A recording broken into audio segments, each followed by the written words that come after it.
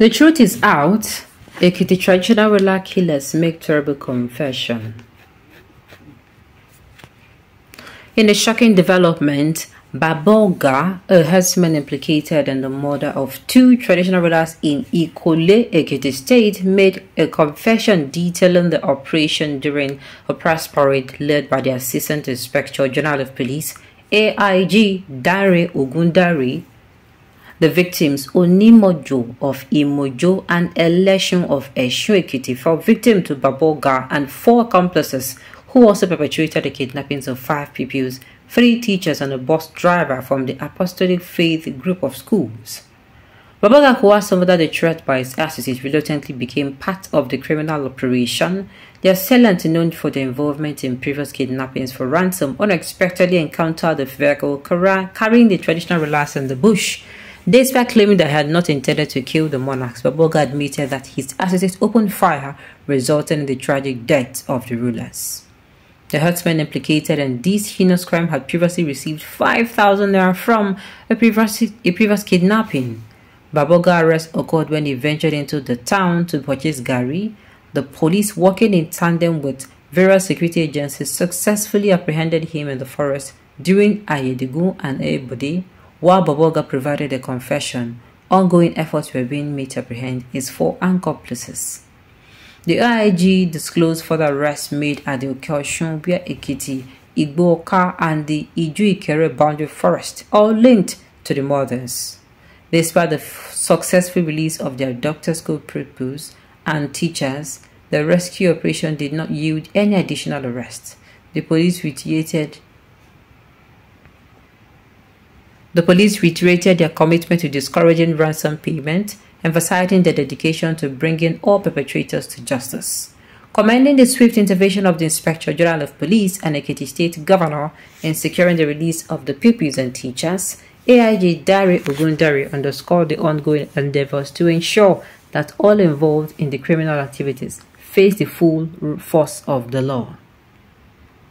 In conclusion, the incident highlights the intricate challenges faced by the law enforcement in addressing criminal activities within specific regions, emphasizing the need for a comprehensive approach to curb such atrocities.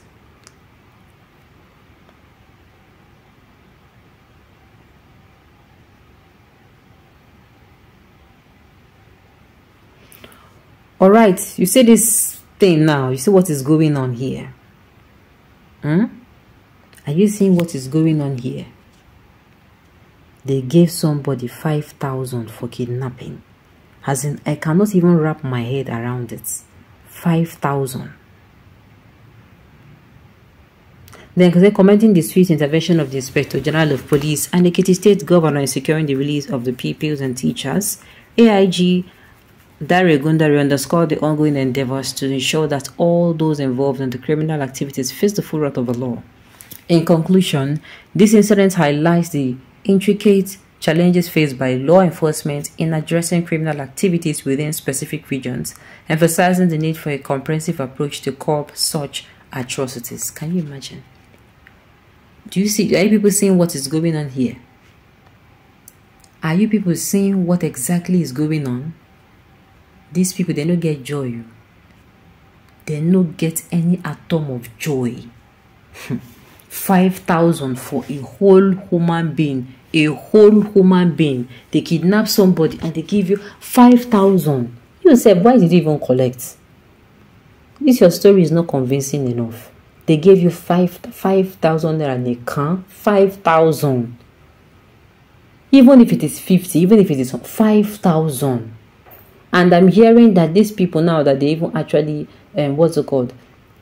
That they release these people now, because they've been released, they spent 15 million. So inside that amount of money, let's say, okay, people that plan the work, they have their share and all of that, then what you can't reach your hand now? 5,000 for the first one. Ha! Now wow, now wow, now wow, now wow.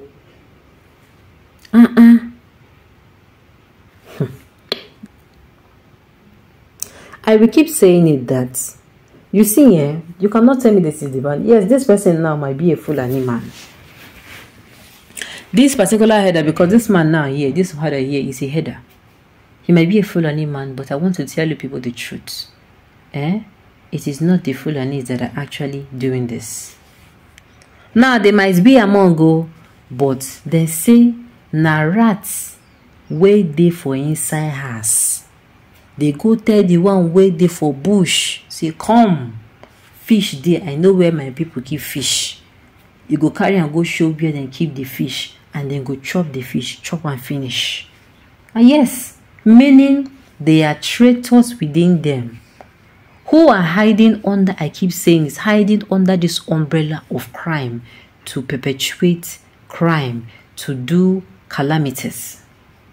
And it is because they have seen that the government, they cannot do anything. If they talk too much now, make we no go even here. Say even this person will even catch now.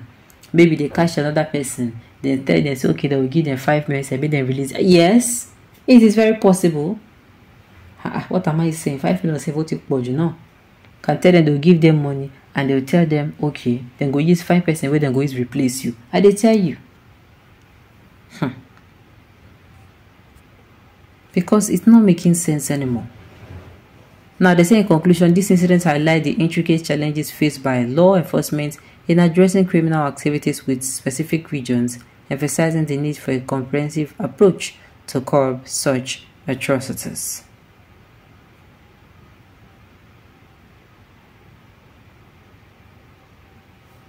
All right, well, this particular issue, now, you don't get as a 1B. You don't get as a 1B. It is people who are traitors, in the community. They're the ones doing this thing. All right, at the end of the day, everything that is going to happen here,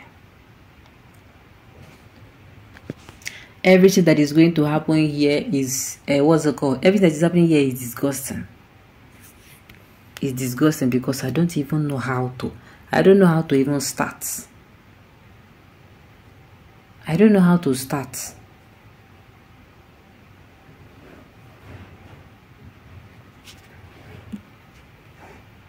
So at the end of the day, my own is the government should do what? And this is not a, I'm not even look at what I'm even suggesting. The government should do the needful. But me, I'm going to say it. If the government decides to come out and go after these people now that caused this particular, that are murdering these people, they should use the same hand, the same gloves, and the same, fist they used to treat these people to treat the bandits and the terrorists. That is my own.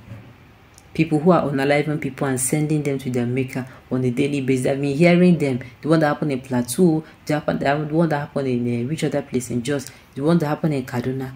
That is how it should be. Alright, on this note, you have come to the end of the news. We say thank you for tuning in to listen. Until I come your way next time, enjoy the rest of your day.